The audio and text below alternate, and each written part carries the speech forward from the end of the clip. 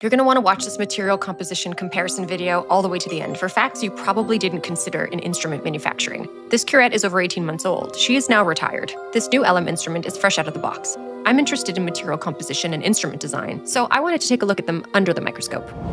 Not all stainless steel instruments are created equally. For over 100 years, instruments have been manufactured in either 400 or 440 stainless steel. 440A is the most popular, generally a good alloy, fairly consistent with no major negatives aside from containing some nickel. Some may argue, why change a good thing? Well, we're always evolving, aren't we? Technology and materials should too. LM doesn't use 440A stainless steel. They use DuraGradeMax, a contemporary powder alloy that is nickel-free and engineered through a proprietary process I hope to see in person one day. This includes controlled atmosphere heat treatment and precision hardening to enhance microstructure integrity and reduce microfractures in the cutting edge.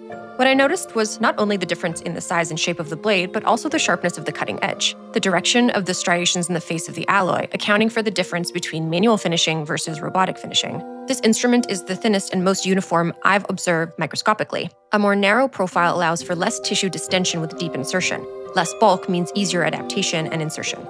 After seeing these details up close, it's clear that this process truly impacts performance and integrity over time.